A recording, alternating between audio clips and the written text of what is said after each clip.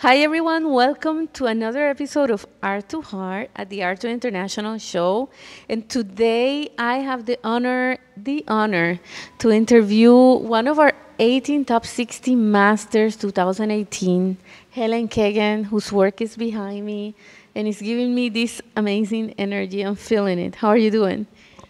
Hi, I'm doing just fine. Thank you for inviting me for this amazing interview. I know it will be amazing because you guys are amazing, and I'm totally amazed by what you're doing, and I'm totally honored to be here. And this is my work behind. The name is Big Apple, I Love You.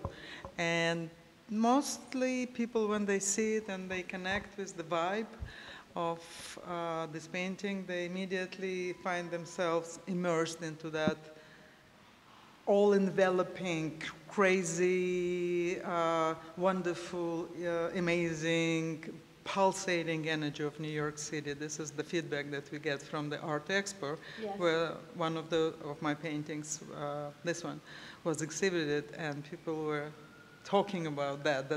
Remember that episode? That was so interesting. I think it was the last day, and then just, there were a lot of traffic on Art Expo. Yeah. Well, this is New York. What can you do, right? I'm actually a New Yorker, and even though I live in Florida, I still consider myself a New York because, this is my home. Anyway, so there was a guy, and he just came to the booth, and he looked at this particular painting and the other one, and he looked and looked and looked, and then he said, "I don't know what you did here." And I said, "What do you mean?" "I don't know. This is something magical." And that was just if I may say so, just a regular person, not a collector, not a museum, not an art connoisseur. No, just a person who came to look at the art. And he was standing there for good 5 minutes. Oh, I have goosebumps, look at this. Oh my God. And he was staring at this painting and saying, "There is something in there. There is some energy. How did you do that?" And I was stunned because usually, I receive this kind of feedback about my healing arts, but that was amazing. I was really looking at the guy, and I thought, I remember even tearing, my tears came, and I said, "You got it, man. You got it," because this is something that you cannot put in words, but basically it's what we all feel. It's the energy, and that's probably what you're going to ask me about, so I'm not talking.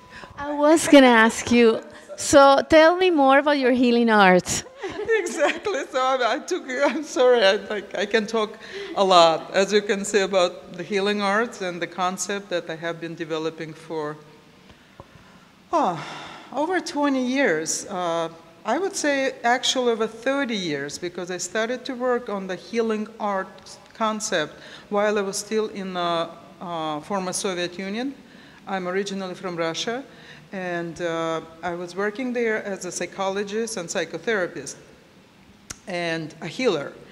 And this is what I started to work on when I immigrated to the United States. I was, again, not immediately, because I needed to, study language and do a lot of other things that we all do when we immigrate as refugees to a new country. But my mission and my vision and my dream was to serve people. As a therapist and as a healer, this is not only what I do, but this is who I am. This is where my heart is. And then many years, actually, I've been working in New York as a therapist and as an energy healer, hands-on and hands-off energy healer. I'm talking, I'm having goosebumps, oh my God, because there was so much happening in those years, of course.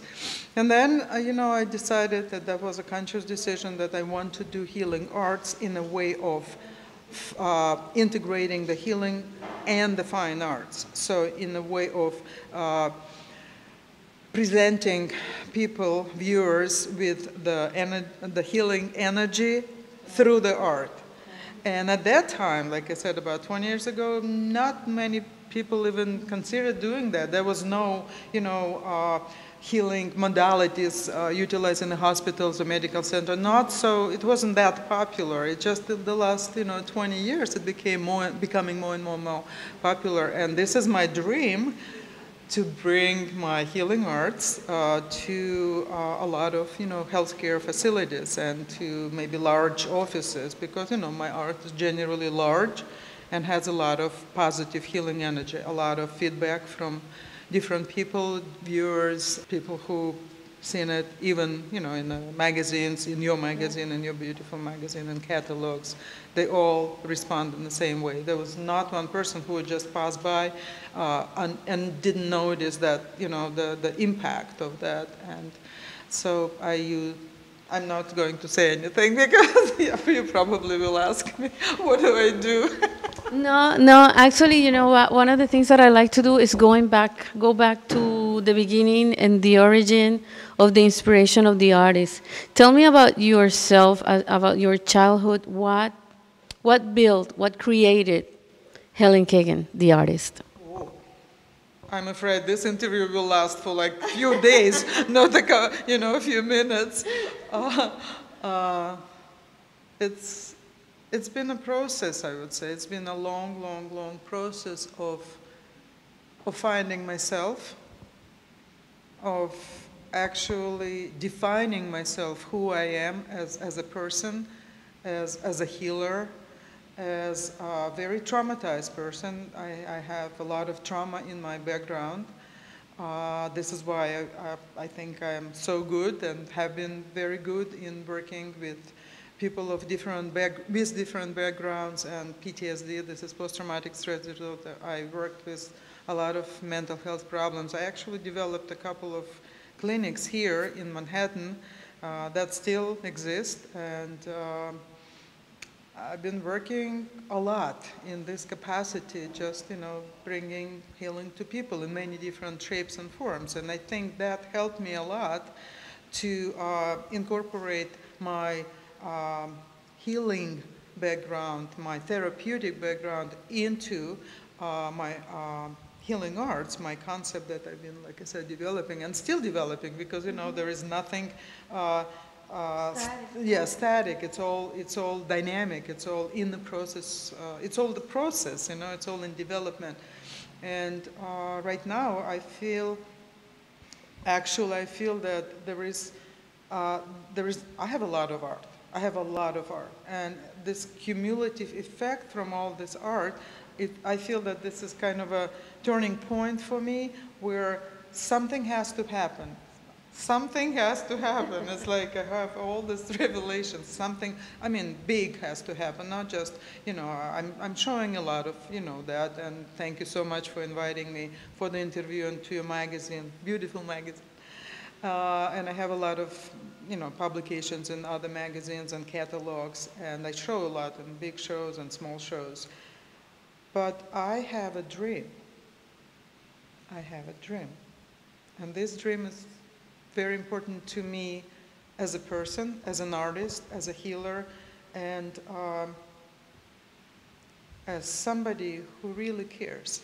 I really care about where we are, what crazy environment we're living in, crazy times we're living in, turbulent, people are shooting everywhere. You cannot just, disassociate yourself from everything that's happening. You are part of this. I am part of this. And I believe that with my healing arts, I can make a difference. And this is why I said I have a dream. I have a big dream. And I think we artists, we have to dream big. And the dream is that I really want to bring my art to, as I said, healthcare facilities, to large corporations, to places where a lot of people can not only see it, not only buy a little piece and put it on your wall. It's also good, but those big pieces, and I have even larger than this, they belong to the places where people can get the healing vibe. They can just, even by walking by, just passing by, and they can get healing from it. Because I know there is a very healing qualities in every piece that I'm creating, because I'm not just creating it, I'm actually co-creating. And I know every time when I have this energy that going through me, I can call it, this is from God, or some people say, oh, that's higher power, or some people say this is the universal forces, this is the energy. it doesn't matter how you call it, it's there. And I am working with this energy. This energy is helping me. This energy actually is going through me and onto the canvas. I might have some ideas, but then when I connect with this wonderful, amazing, powerful energy of God, then, you know, my ideas can go down the toilet. I'm sorry, but, you know, because this is so powerful and that guides me. It's like a guidance, you know. Mm-hmm. And then I create those pieces where people walk by and they look and they say, wow, I don't know what it is, but I want to stay and look at that. And actually, a few pieces I have, I call it, to myself, I call it like my trademark pieces. People cry. They just stand in front of it and they look and they start crying. Not just once, it happened, I would say, quite a few times. And they don't know why. But there is that healing quality, healing energy, healing vibes, again, whatever you call it, and that helps people. That helps people. I think this is probably the quintessence of my art. I want my art to help people heal. Beautiful. And how is your creative process? Is it your creative process something that you planned, or this is all spontaneous through meditation and healing? That's a very, very good question, and I don't think I have an answer.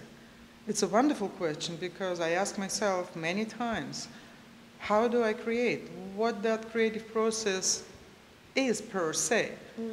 And I think the creative process for many people, not only artists, painters, but, you know, musicians, whoever, I mean, any kind, any sort of dancers, you know, movement, any kind of any way how we utilize that creativity